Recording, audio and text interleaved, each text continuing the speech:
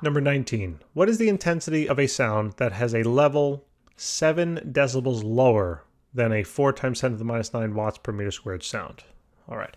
So for letter A, let's write it over here. So for letter A, I basically got to do this in a couple of steps. I'm not going to do it all in terms of formula substitutions and whatnot. I'm going to do it in a series of steps.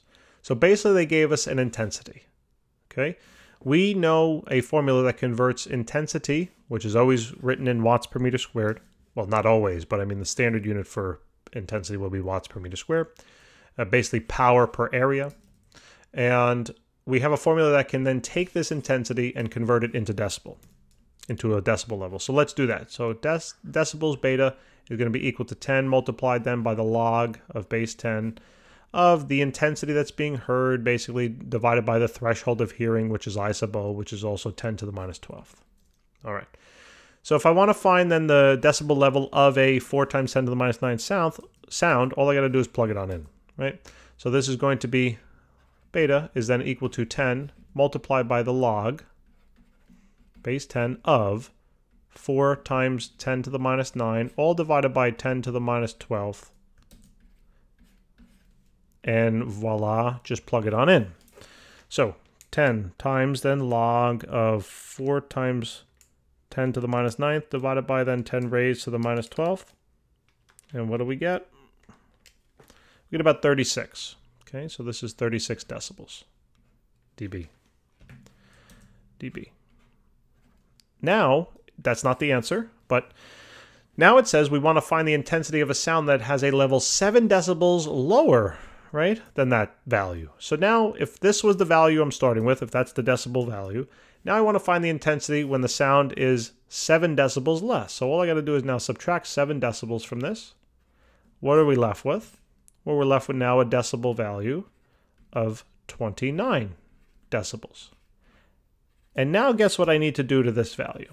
I need to now convert this into, it's asking us what is the intensity. So now I'm going to convert this into intensity I. How do I do that? I'm going to use the formula again, right? Again, decibel value is going to be equal to 10 multiplied by the log base 10 of the intensity of the sound you're hearing divided by the threshold of hearing, which is 10 to the minus 12th. The decibel value now is 29, and that's going to equal 10 then times then the log base 10 of then I over 10 to the minus 12th. I know my handwriting is getting sloppy. Divide out the 10 from the right-hand side and on over to the left, so that's going to be 2.9, is then equal to log of base 10 times I over 10 to the minus 12th. And simply now we got to get rid of the log because we got to solve for I, so now we have to base 10 both sides basically. So write a 10 and then raise the left-hand side up as the exponent. Same thing with the right. Base 10, raise this whole thing up into the exponent, so it's log base 10 of then I over 10 to the minus 12th. And simply this goes bye-bye. And this then comes back down to be now a real, not a real value, but it's not an exponent anymore, okay? So this now becomes I all over 10 to the minus 12th.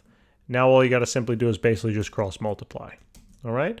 So this is now, the intensity will be then, you can plug this into the calculator, or you can just do rules of, right, since you're multiplying these two similar bases, you can just add those exponents. So this would be simply 10 raised to the, oh my goodness, my brain, my brain is like fried at the moment. This would be negative 9.1. I'm not really sure.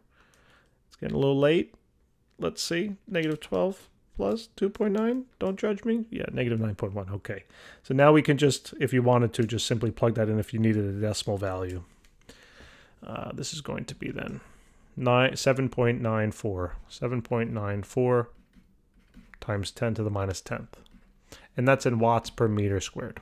All right, and that would be the value. That's the intensity.